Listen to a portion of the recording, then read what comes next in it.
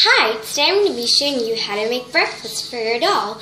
I'm also going to be showing you how to make lunch and dinner and dessert.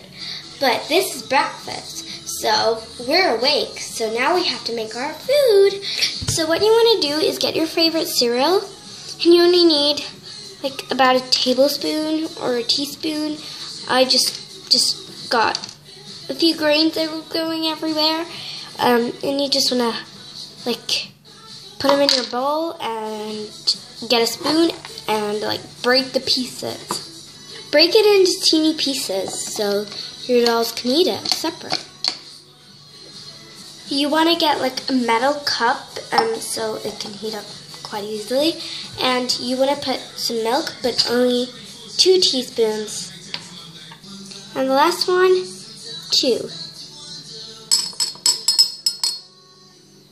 And you just want to get your spoon and put it on something hot. I've got these hot things that are like quite hot, but not too hot, so I can still touch them, or you can put it in the microwave. I'm using these, but it does take time, so yeah.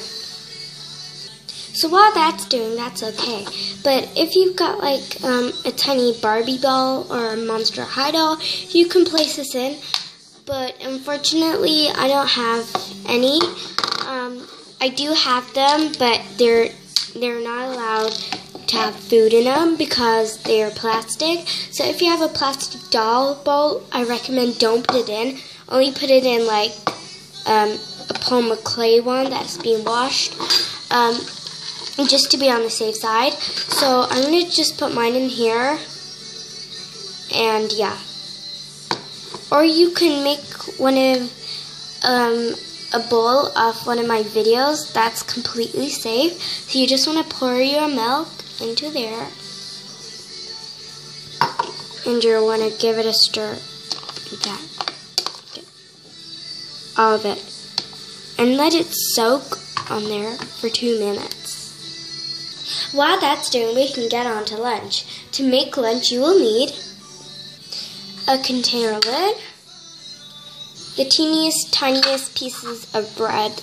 That is the teeniest that I can do, with the crust and this tiger bread, and some butter. And with a knife, just get some butter and spread it on. It's a lot of butter, but yeah. Just spread it on both sides.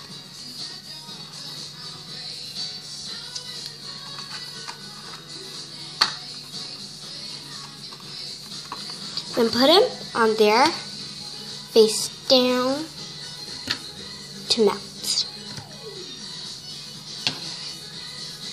And for dinner, you can get a pasta piece. Sorry about my hands.